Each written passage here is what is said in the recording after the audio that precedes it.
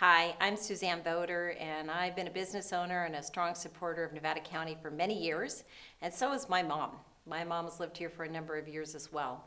Well, about 5 years ago, she was diagnosed with dementia. Since then, she's been in a care facility. It's been a rough go. It's been a rough go for all of us. My mom has been uncomfortable and anxious and not understanding what's going on.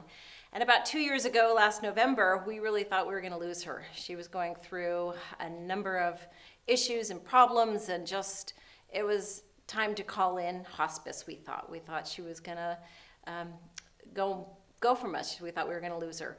Well, Hospice of the Foothills came in. They assessed the situation, her medication, her anxiety level, what's happening with her, and we really wanted them to just make her comfortable, get us all through this process in the best possible way.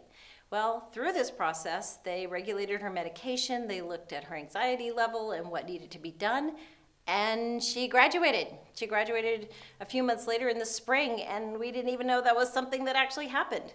Well, it did, and since then, she has gotten better. You know, she's happier, she's more regulated in her medication and in her anxiety levels and what she's doing in her life, and we all feel better, she feels better.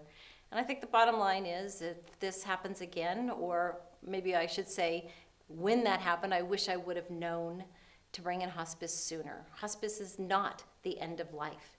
I found that, especially with the people we worked with, Hospice of the Foothills, that they were there to help just assess the situation and assess what her needs are to keep her comfortable in her daily life. And I would suggest that we do that sooner next time than later, because it's made a big difference in our family. And, you know, she's doing well. She could live forever now. I don't know. We don't know. But at least she's comfortable. And I'm glad I brought in Hospice of the Foothills.